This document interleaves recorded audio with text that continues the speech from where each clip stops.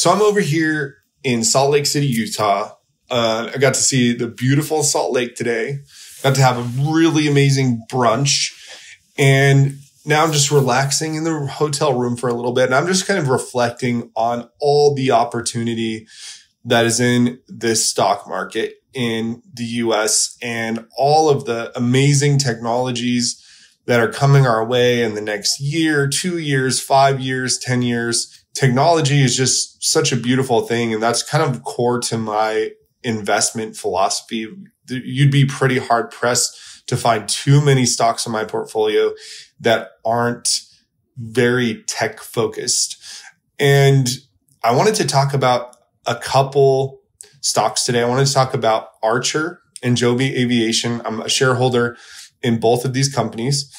And I also wanted to talk about SealsQ, LAES, and I also am very much interested in this quantum and post cybersecurity company called SealsQ. And I think it's going to be one of those companies. I think right now it's just the value isn't being attributed to the work that they're doing. The stock market hasn't caught up yet. But I want to just talk about, let's start with ACHR. So what you're looking at here on the screen is you see this LA28. So basically ACHR Aviation with their electric vertical takeoff, these planes that they're building that are going to be able, they're essentially just like drones, but planes also. I always struggle to kind of explain it, but basically they're going to fill this gap that we've never really seen before. It's been cost prohibitive to fly a helicopter because of the pilot, the gasoline, just the maintenance. So we're going to have these air taxis, and ACHR is going to be the official air taxi provider of the Los Angeles 2028 Olympics. And that is super cool. They also just announced they also did their first piloted flight with their electric air taxi. And I think I have that pulled up here. Let me see. Here we are, and we're watching this electric vertical taxi takeoff. 80. 85. Airborne. And it looks a lot 100, like 4-knot difference between this and the Garmin. Just a normal prop airplane. But what these are going to be able to do, my understanding is they're going to be able to also do what a helicopter does. So they just proved with their technology that they can do the normal airplane takeoff, which requires runway, requires air traffic control, requires all these different things. Whereas they'll be able to flip the prop vertically, spin those blades, and then lift the aircraft just like a helicopter. So really, really cool. And we also have seen ACHR was mentioned. Let's see. I don't know if ACHR was mentioned specifically by Trump, but this is what I saw, because this is going to explain some of this after hours price action. So let's look at ACHR as if you've been in ACHR for 1 year, the returns you've seen. If you've been in ACHR for 6 months, the returns you've seen. And today, a nice little 9% jump. And if I move my ugly mug out of the way, look at this after market move. I think this after market move. So we closed at around 10.14 and we're up in the low 11s. And I think it has something to do with this article here or this announcement. So President Donald Trump Friday signed an executive order to bolster U.S. defenses against threatening drones and to boost electric air taxis and supersonic commercial aircraft.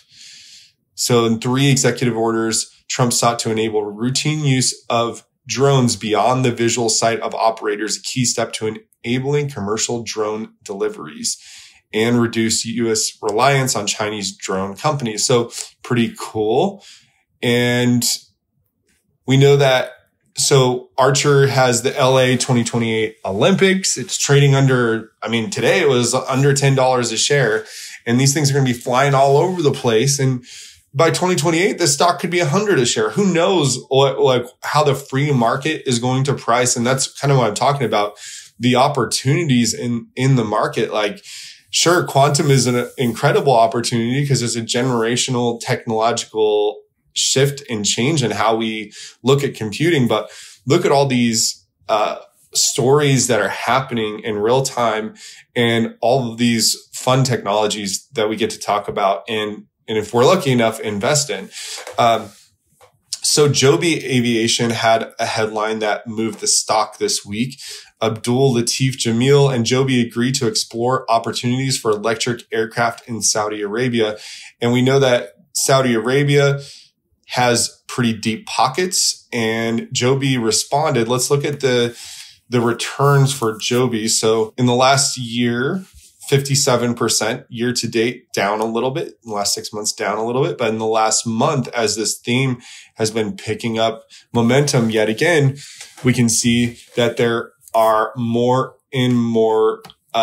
money and investment that is flowing into Joby. So how do you kind of look at the difference of these two companies? As a very casual investor, I'm sure there's diehard Joby fans and diehard ACHR fans. But for me, it's kind of similar to quantum. Like, why bet on one horse? I'm betting on the industry. I'm betting that these electrical aerial ride sharing are going to materially change how we move around.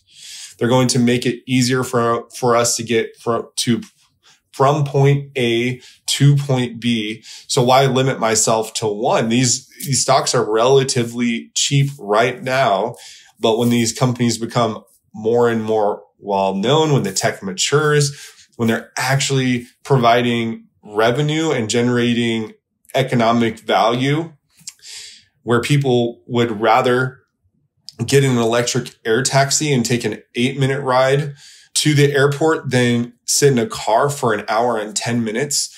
A lot of people value time, and this is going to enable people to save a lot of time. And also my understanding is with these electrical aerial taxis, they're able to build these in ways that the catastrophic failure, if they lost power to one propeller, they're built from the ground up with lots of redundancy. So ideally, I'm not an expert in this field, but ideally that these would also be built with a lot of safety in mind. And we know, like, we lost one of the legends of basketball, Kobe Bryant, because of a helicopter crash.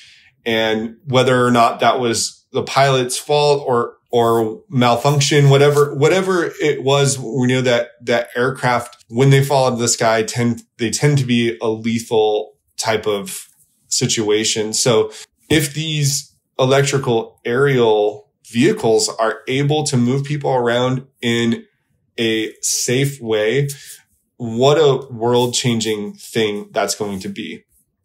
And finally, a little shift from up in the air. Let's get down to our hardware and software. So there's a company that I think in the stock market right now is relatively undervalued, especially compared to other stocks. And that company's name is SealsQ, and they're based out of Europe. I believe they're Swiss company. Let me double check. So they are in Switzerland, and they're a WiseKey company, and they have a suite of products and services. What I'm most interested in is their post-quantum chips, and they have a whole section of their website about the quantum threat, which more companies, especially in this space, like ARKit and other companies like Quantum Emotion, really need to be very straightforward, because I don't think people fully understand the threat of a sufficiently powerful quantum computer being able to break through our encryption and uncover secrets that were never meant to be uncovered. Credentials, passwords, financial information, government secrets, social media credentials, the list goes on and on and on. So we offer secure chips family that is based on RISC-V quantum resistant certified hardware that can be delivered to open to load your own firmware or as a pre-provisioned FIPS 143 TCG certified trusted platform module. The only post-quantum TPM, a robust TCG certified TPM stack. So really, if I was their marketing department, that would be very bold because this is a key differentiator for SealsQ. And looks like they have quite a few certifications. We know that in their newsroom, they just acquired IC Alps. They just launched, they have a satellite launch scheduled to advance quantum safe space communication. They acquired 100% of IC Alps. So this company is doing lots of stuff. They're moving. They are making things happen. And what have investors seen from LAES? So in 1 year, the return has been 190%. Year to date, it's down considerably. But in 6 months, that's a pretty nice return. In the last month, 44%. And it even had a nice week. So I want to go a little deeper into the chart and show you guys why you're seeing some of those random numbers. So I'm going to hide my drawings. And what you can see is that LAES kind of got caught up in the FOMO, the zeitgeist, the quantum euphoria, the quantum frenzy, and it just jumped all the way to $10, $11 a share. And then it gapped down during the quantum crash in January on Jensen's comments that quantum computing was 30 years away. And by the way, he has completely made a full about face about that and mentioned quantum twice on NVIDIA's earnings call about 10 days ago. And not only that, he mentioned at Computex in his keynote that AI, that the future of supercomputing and AI, a supercomputing center is going to look like a CPU plus a GPU plus a QPU, a quantum processing unit. So very, very good for the quantum sector. And we can see there was sell-off and it just kept going down and down and down and down. And then recently, if we zoom into the chart here, we see that a bit of a rally has been started. And I'm just going to draw one line here. And those who followed the channel closely know which line I'm going to draw. So we're going to go to 388. And 388 is a number that SealsQ has had a very tough time getting over. So a lot of our quantum stocks have broken through key resistances. We saw IonQ a month ago break through key resistances. We've seen Rigetti and QBTS, D-Wave. We've seen lots of quantum stocks break key resistances, but LAES has kind of remained zone controlled in this sort of 350 or less area.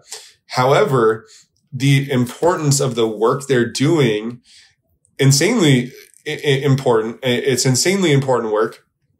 I personally know an investor who has something to the tune of 22,000 shares in this company. And he has idea or notion that when the rest of the world figures this out, it's going to retire him. And I tend to agree. I don't have nearly that position size, but I have a healthy size position of my own money in SealsQ and LAES. And I believe in what they're doing. I believe that in the quantum theme, the post-quantum cryptography and the hardware is going to be in huge demand. So you could see this company overnight, once there's a quantum attack, then companies like Arctic Quantum and Quantum Emotion and SealsQ are just going to, I mean, you see what happens when there's a major breakthrough for like let's look at Region Cell, this bioscience company that was trading $30 or $40 for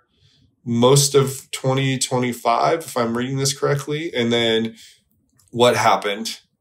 massive, massive, massive explosion upward to the tune of like unfathomable returns on investment. And I think this is something that 3,600%, if we want to put a number on it, this is something that a quantum cybersecurity stock, if there is a strong quantum attack in the future by an adversarial group of humans, an adversarial nation, these stocks could really just have a very, very hard to predict market value, meaning they could go up a lot and very quickly. But that's kind of the thesis around something like SealsQ. So we've talked about 3 stocks. 2 of them are electric vertical takeoff. And one of them is I think, an undervalued quantum computer stock. So if you like content like this, please consider leaving a like or subscribe. It really helps me out, and hope you enjoyed and have a great day. Not so fast. We have a executive order that my buddy just sent to me while I was editing this video, and check this out.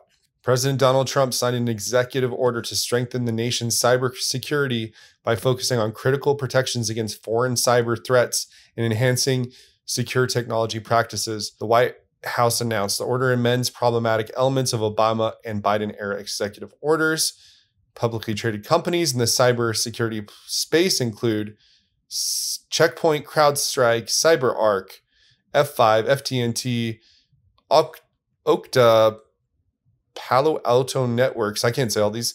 And companies working in the quantum computing space include D-Wave, Rigetti, SealsQ, LAES, and quantum computing. So an executive order to strengthen the nation's cybersecurity. Monday, I'm adding more shares. All right, guys. See you later.